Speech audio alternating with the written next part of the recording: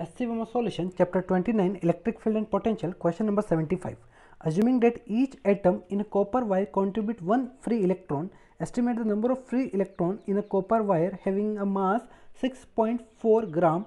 Take the atomic weight of a copper to be 64 gram per mole. Okay तो अपने को atomic weight given है 64 ग्राम पर मोल और अपने को मास देकर 6.4 ग्राम में कितने इलेक्ट्रॉन होंगे ये बताना है। और एक इलेक्ट्रॉन, एक एटम के पास कितने इलेक्ट्रॉन है? एक इलेक्ट्रॉन, एक एटम के पास एक इलेक्ट्रॉन है। तो 64 ग्राम कॉपर के पास कितने इलेक्ट्रॉन होंगे? ओके अब अपने को देकर इसका एटॉमिक मास कितना है? 64 ग्राम।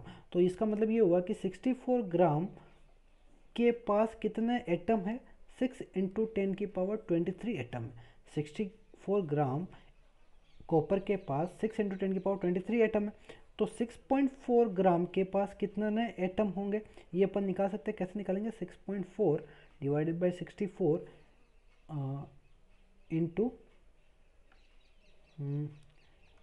6 इंटू 10 की पावर 23, राइट। तो ये कितना आ जाएगा? ये आ जाएगा 10 की पावर -1 लिखेंगे तो ये आ जाएगा, देखो ये कैंसिल आउट। तो 6 इंटू 10 की पावर 23 एटम अपने पास आ जाएंगे। यानी 6.4 ग्राम में कितने एटम होते हैं? 6 इंटू 10 की पावर 22 एटम।